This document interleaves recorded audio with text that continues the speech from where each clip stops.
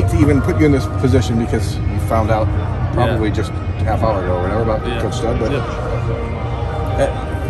as a person who's watching the business of college football over the last month and a half or 2 months, I think you probably realize these things can happen. But regardless of that, what is just the feeling that you have right now, and what are you looking to hear from Ryan Day today and moving forward? I was definitely disappointed to hear the news.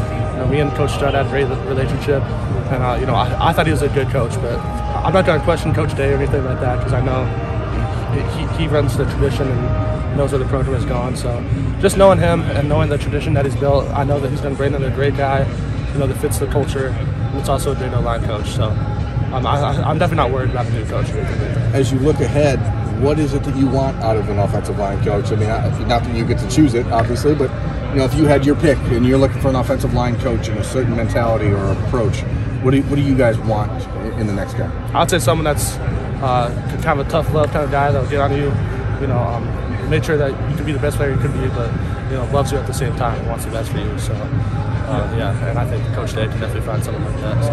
I'm going to assume there wasn't any conversation with you about this in the last couple of days leading up to it. No, there's not. When that happens, is there a lesson you learned about college football? Is it all?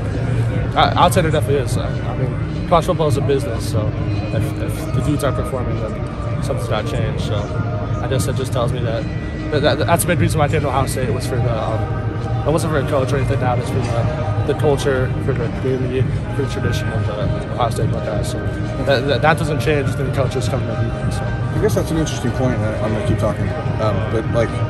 You look at Ohio State, they're a finalist for the Joe Moore Award, one of the best offensive lines in the country.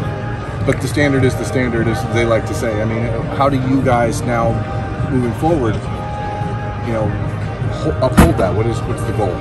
Just work every day and try to get better. Like you said, they did a good line this year, but the standard of Ohio State is just something different. So I'm gonna work, and I know everyone else is gonna work to just kind of uphold that standard and try to just get better next year. So obviously Ryan Day was part of your recruitment. Tony Alford was a big part of your recruitment. So it's not like you go in there not knowing anyone.